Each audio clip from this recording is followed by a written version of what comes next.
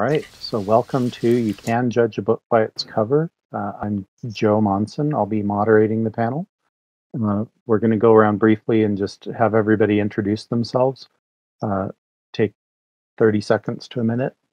We'll start with Kristy, then go to Scott, and then Dan. Hi, I'm Kristy S. Gilbert from Loose Leaf Editorial and Production, and I'm a book editor and designer specializing in science fiction and fantasy. And I've been doing that for about 10 years. And when I'm not editing, then I also teach an intro to print publishing class about graphic design principles and how to use design software at BYU. My name is Scott Tarbet. I'm a writer of speculative fiction. I do a lot of steampunk, science fiction, a little bit of paranormal, and I help other people get their novels on the way, especially beginning writers. My name is Dan Haring. My background is in animation, and I currently work in video games. In 2019, I published my first book. I co-wrote it and illustrated it, and I was able to do the cover design as well. Sure, and editor and writer, so I kind of have experience across all of them. Just really quick, we'll go over a couple questions, and then we're going to go into a slideshow where we're talking about specific covers and what things work and what things don't on them. Are there just generally some items on covers that make them more appealing than others? We'll start with Dan on this one. I mean, there are definitely things that draw my attention more than others. And a lot of that is geared towards what kind of books I'm looking for. I tend to read a lot of fantasy, science fiction, a lot of graphic novels, things like that. So I tend to look for those sort of things. And if the artwork is well done, I'm a big fan of artwork. So if it's well done and professional looking, then that'll let me at least take a second look at it. So I don't know about particular images, but just well done artwork draws me in. Okay. Kristy, Scott? I don't think that you can universally answer that question. There are lots of trends in design. There are differences in genre.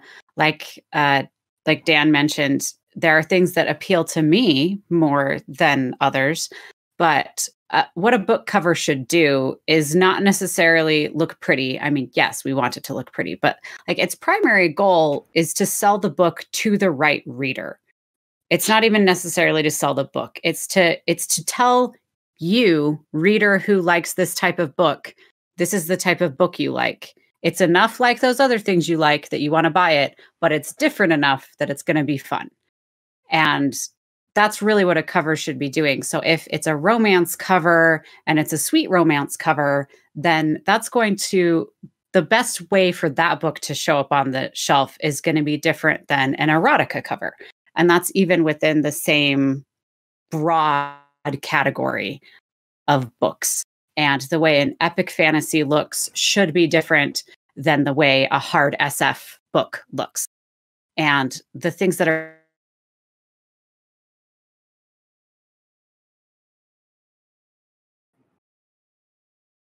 It's like I think we've got to lock up. Lost her stream there. So, yeah. Scott, do you want to? The first rule for me, and this is speaking from the standpoint of somebody who takes other authors' books on consignment and takes them to various conventions and cons, is that it's got to shout the genre. And then it's got to be something that somebody just wandering past, and this goes for on a book or a table at a convention, as well as sliding past it in social media or on Amazon. It's got to catch somebody's eye. Now, the production within those parameters. I've seen some really amateur, very crudely done, as far as artwork, covers that really work within their genre, and I've seen some really artistically done covers that just absolutely fall flat. When we get into the slideshow presentation piece of our talk here, I've given Joe one of my covers that the cover fails. The book got all sorts of critical acclaim, but because the cover was a fail, it doesn't sell well. All right. So, Kristy, it cut off while you were in the middle of saying something. Do you have any additional stuff? You were talking about making sure that the cover fits the genre and stuff like that. Right. So I don't know exactly when it cut off, but I'll just wrap up by saying, like, covers should let readers know that it's a book they're going to love. That makes it a lot easier on readers. I can't hear her, at least. Yeah, it looks like her stream may be cutting in and out. So, okay. So basically, it sounds like she's saying that it should represent what the genre is, so that people don't get confused picking up a sweet romance-looking cover and finding out that it's epic fantasy, because those covers tend to look significantly different. So, for example. So let's go ahead and just go into the slideshow, and I'm going to go ahead and share my screen so that we can see those images. I don't know if the producer has to do anything really quick, but I'm going to do that really fast and see if it works. All right. So I'm going to go ahead and make that full screen. Let me know if it messes up on the streaming side or something. So what book should I look up on Google for us to talk about? Okay. There's the one that's showing is called The Forever War by Joe Haldeman. Okay, so on the cover of this one, it shows a soldier, pretty obviously a soldier, walking through the jungle. You can tell that it's kind of science fiction-y because it doesn't look like any normal today soldier stuff exactly. It looks kind of futuristic. Let me know when you guys can see it. I'm getting lots of images coming up on The Forever War. Is it the one with like the sans serif font that's all left aligned? Yeah. And the blurb is centered at the top? Yes. Okay. All right. I found it. It's up on the screen, the stream. So. Yeah. So if you bring up the stream somewhere, you can see it there too. So. Okay. Well. So this particular one is military science fiction. What do you guys think as far as the cover? Does this work? Does it not work? It works as military sci-fi. It says all of that right away. Yeah. Yeah. So, I mean, because it's got a soldier on it. So it's like, this is military. So it sends a very clear signal with that. And where it's got like this bold sans serif font, that's very common in thrillers that are military related and things like that. You can see that it's not a normal looking soldier, something science fiction, some kind of outfit. So it definitely reads that right off the bat. Backpack. Yeah. Yep. So as far as the font choices and stuff, do those work on here? Yeah, that tall, thick sans serif look that you get, you see that on a lot of military thrillers and a lot of science fiction as well. This is, I can't hear if anyone else is talking, so I'm. Am I muted? No, I can hear you. The yellow. Okay. Okay. The yellow on Forever kind of gets lost in the background above his head. As far as font, I'm not the one to talk to. I'm not a graphic designer. I think Kristy probably has a lot more to say about that. But just as far as visuals from across the room, that's going to kind of get lost to me. Yeah, that says to me that it needs to a cover is more, or the titles on a cover are more effective if they're high contrast and able to be seen from a ways away.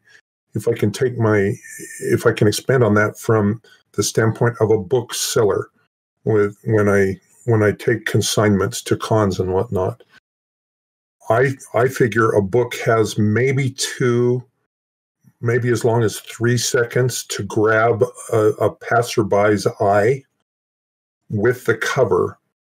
And if it doesn't do that, that's as far as it's going to go. If we can accomplish that, we get them to pick it up, or in Amazon to click on it and flip it over and read the back.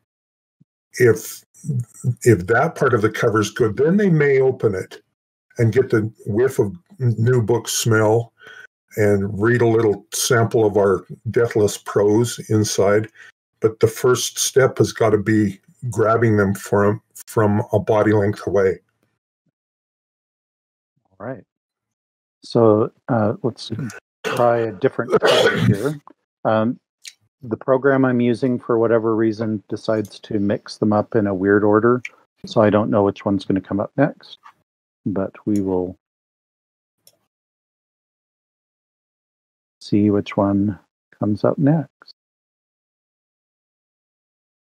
We can get it to do that. We'll just go to the top here. Looks like this is Scott's. So, Scott, do you want to talk about yours and tell us what you think works and what doesn't work about your cover? Which one is it? Your cover, the Dragon Moon. Dragon Moon. Okay, there's my fail. Hold on, let me get I can reach behind me on the shelf and grab this one so that I can be looking at what you're looking at.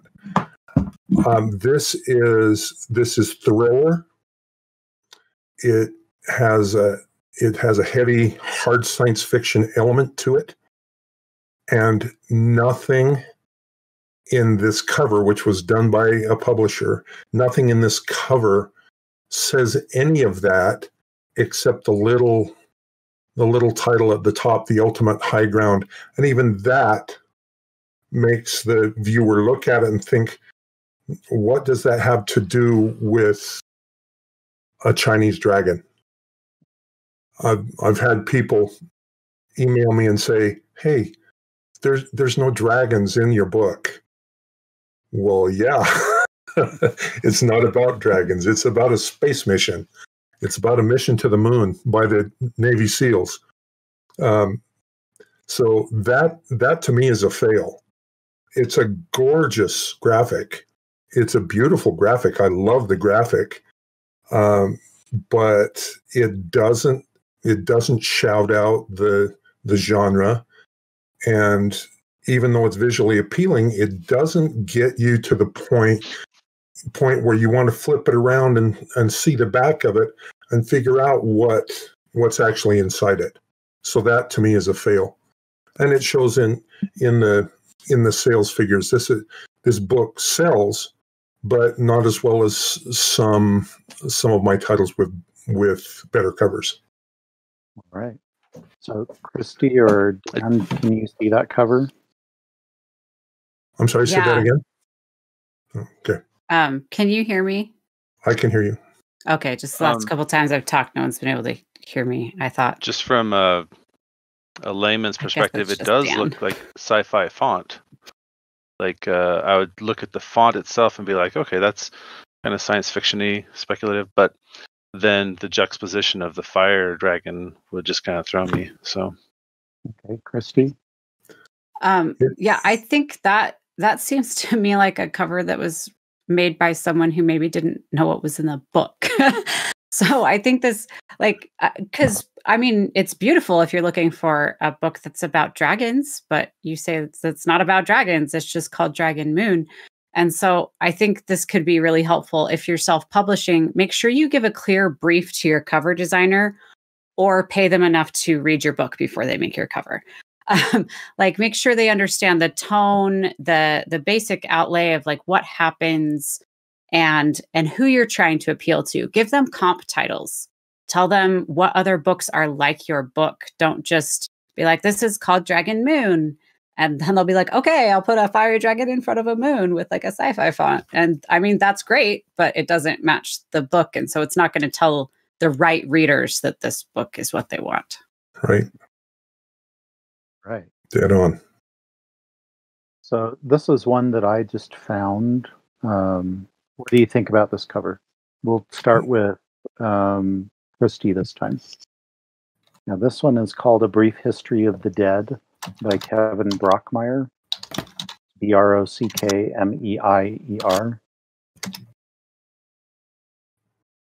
And it's a black and white cover. So Brockmeier. That's creepy. Yeah. Can they either of the other two of you see that? I can see it. Okay, go ahead. What do you think about that, Scott? I would look at that and I would say immediately it's paranormal. It might even be horror, not just from the word dead in the title, but the empty coat with hands gripping the lapels. There's high creep factor there.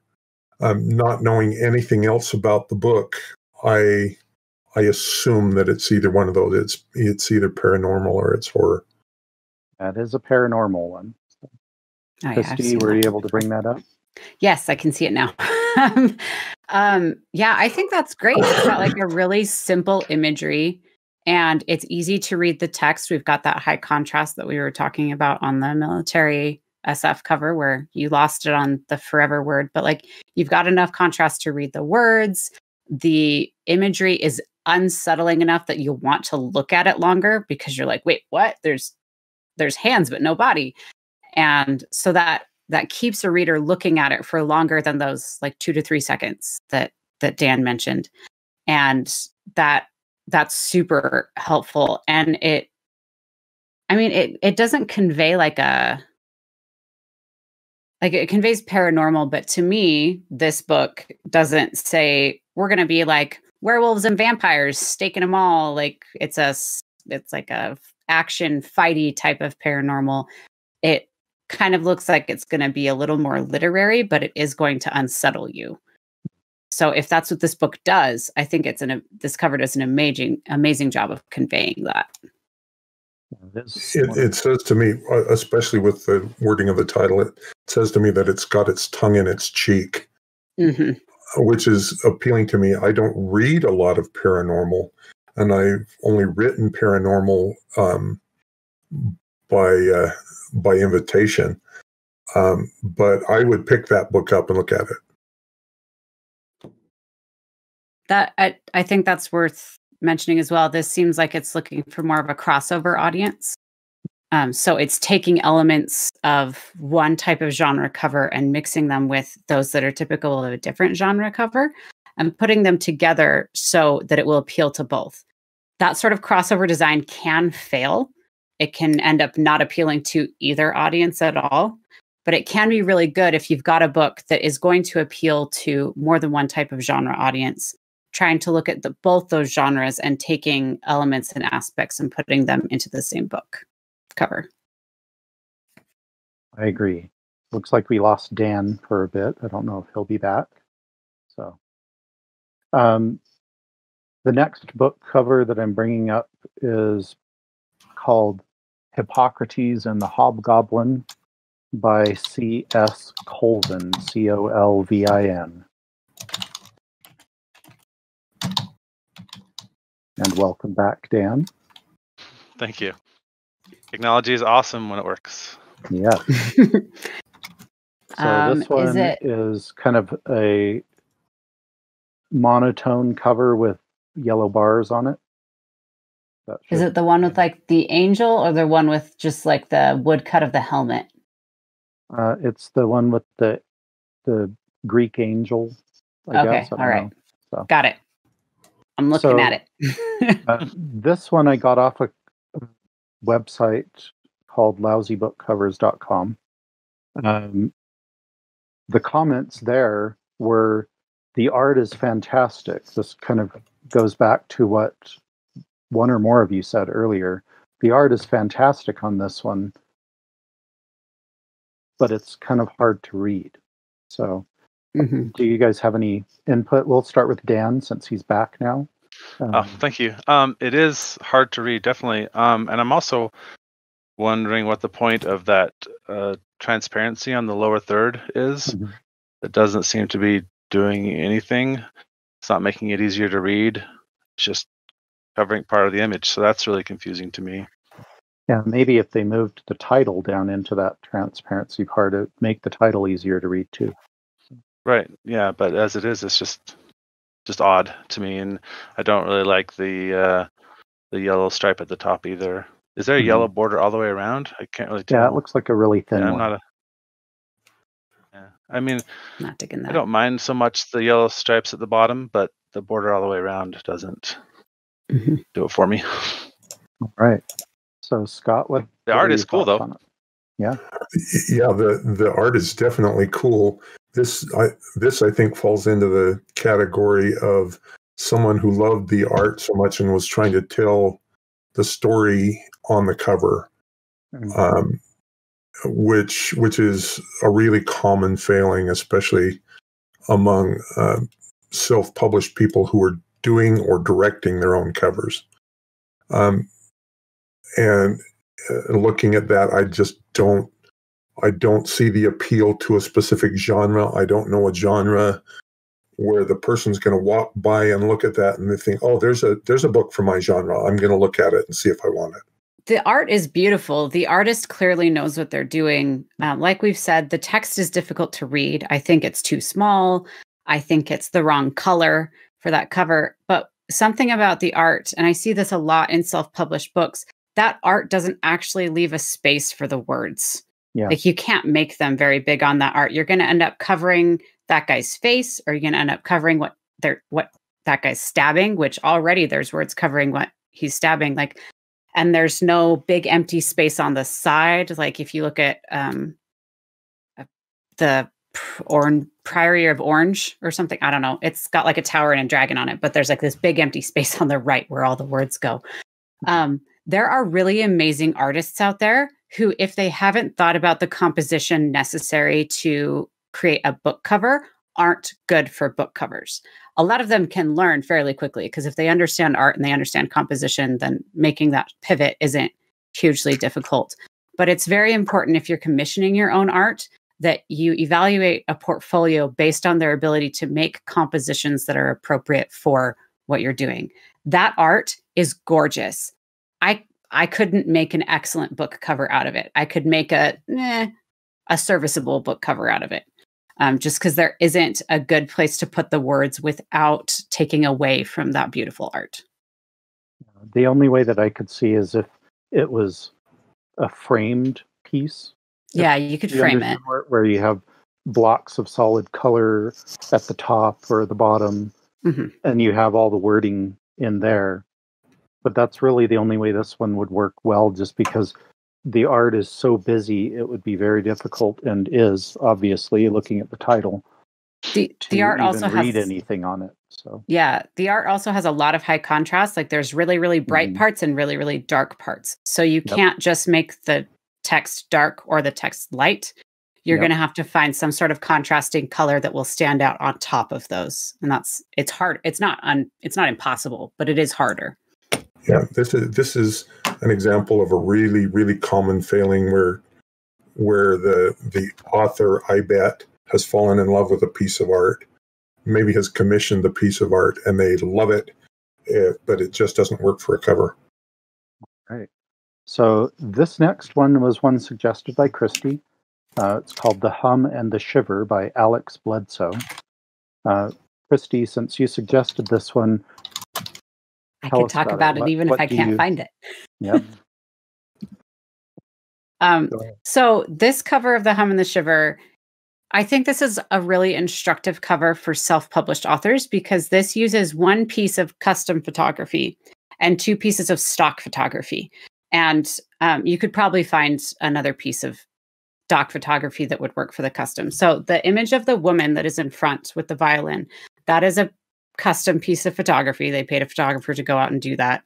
But if you're combining different stock photos, it's really important to be able to get them to combine well. If the lighting is significantly different in those different stock photos, or if the color mixing and the tone is significantly different, they're not going to mesh. And even if they're all good photos, they don't belong together.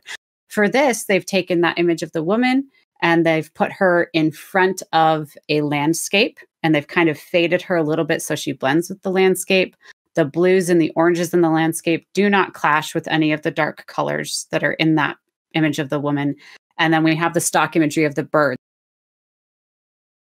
And I know this because you can open up, this is good research if you're trying to figure out how covers are done. You can hide, it's not a thriller, so they're not giving us like intense, blocky, crammed together letters. There's lots of openness. It's a very like moody literary book.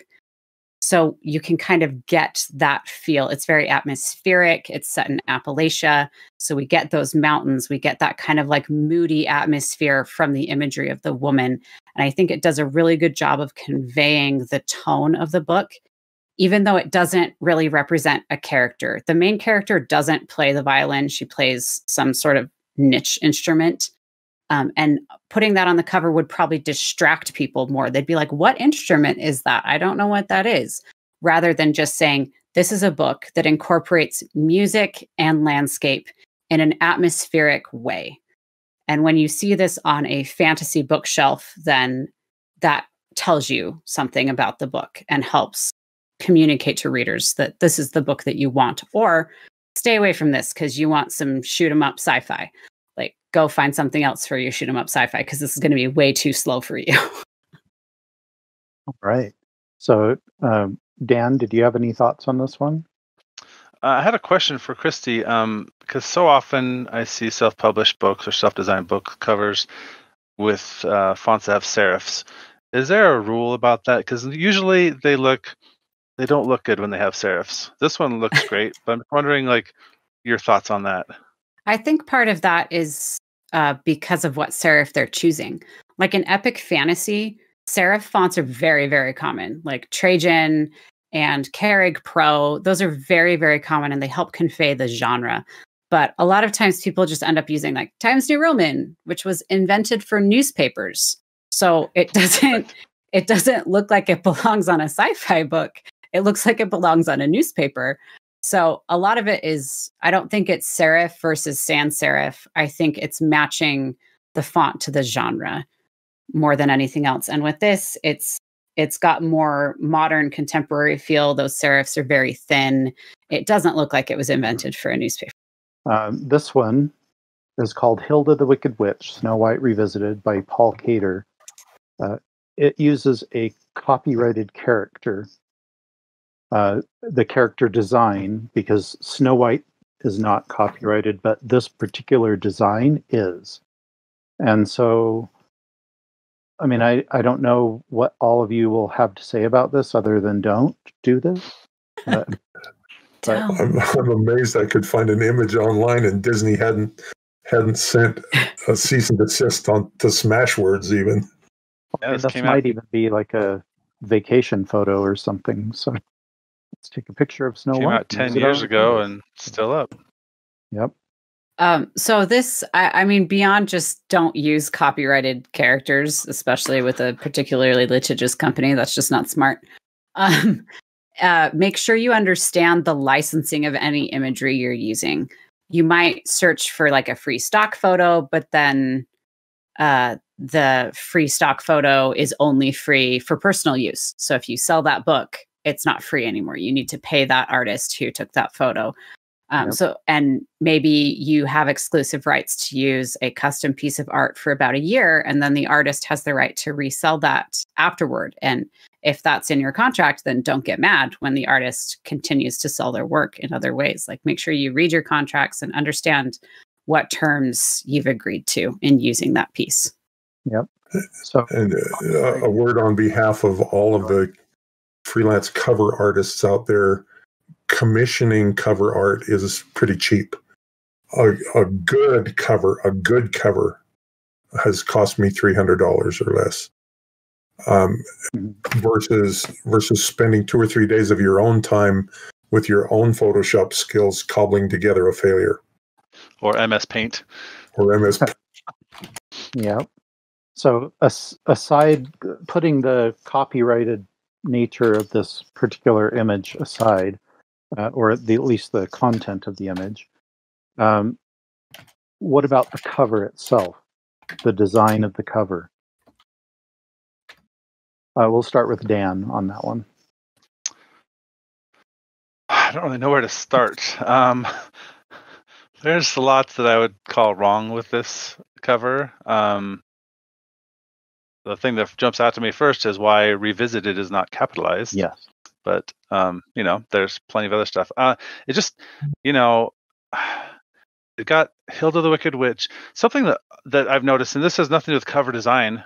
Well, it kind of does, because like so many self-published books are like book title, the such and such chronicles, blah, blah, blah. Like they have these super long titles, and then they try to cram this all onto one, or it's like making sure you know it's part of this series. So this is part of the Hilda the Wicked Witch series, but I don't know that. Like I know that because I've looked at it a little more in depth, but Hilda the Wicked Witch, Snow White Revisited, is that the title of the book? Like it's just a kind of a mishmash of all these words that don't really tell me a whole lot. I don't know who Hilda is. I know who Snow White is. I don't know why we're revisiting her. So, and that, again, that's more to do with like the title than the actual design, but trying to cram so many words into the cover is really bothersome to me. Yeah, I think the hierarchy is off on this. If Hilda the Wicked Witch is the series title, there needs to be a lot stronger contrast between like showing the series title and showing the book title. If you look at book series that have the series title and the book title on the same cover, like if that's what you're trying to do, go look at a bunch of book covers that do that and see how they do it. They typically have the book title really, really big, and then smaller with some like spaced out text underneath it. They give you the series title, or sometimes it's above, but they're close to each other. But there's a distinct difference between the way you're doing the words for the series and the way you're doing the words for the book. So one of my biggest takeaways from this is just do your research. Go hang out in Barnes & Noble or your local bookstore or on Amazon and look at books that do the same stuff you're doing. If you have a series, look at how series do it. Go look at, it looks like there's like 23 books in this series. Go look at Terry Pratchett's Discworld and see how they handle Discworld and how they present those on the cover. Right. So I think we're probably at the end of our time. Do each of you want to take just 30 seconds to a minute and give any last thoughts on the topic? We'll start with Dan, go to Scott, and then end with Kristy. Just to echo what Kristy said, I mean, do your research. It's so easy to go on Amazon. Maybe you can't get to Barnes & Noble, but go on Amazon. Look at books that your book is in the same genre as. Look at successful books, and you can get a lot of information from that. If you just design from the ground up and don't take into account all the work that so many other designers have done, you're going to kind of be, in bad shape. And like Scott mentioned, you go on Fiverr, you can pay somebody $50 to design something if you're not confident in your skills. There are definitely ways to come up with a good cover. Don't assume that because you know the book best and you love the book best that automatically it makes you a graphic designer or a book marketer. Get help. If you just want to throw it out there, and even really good independent authors, Michael Brent does this, Michael Brent Collings does this, throws out different versions of a cover that he is self-designing and has all of his fans help him refine it. Get input from people who know what they're talking about. Get input from your market. if you can possibly do so.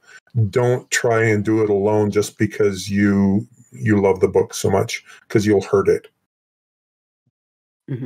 For a second, I thought you were going to say get feedback from your mom. And I was like, well, she's going to say she likes it no matter what. So. That's her job. I would also add to the research, to getting feedback, try to find comp titles that are recent. If you're or know what you're doing. Like if you're like, oh, my book is like Lord of the Rings and Dune, and you look at the original Lord of the Rings and Dune covers and design based on that, you're going to get a certain audience. And it might not be people who want new fiction inspired by Dune, but that it has a more contemporary feel. If they're looking for something exactly like Dune, great. But even Dune has gone through different iterations to try to capture new audiences over time, because what designs resonate with an audience change over time, and they change depending on taste. And so try to find comp titles that are recent so you can understand what design is doing today. All right. So thank you, everybody, for participating in this panel, despite all our technical difficulties.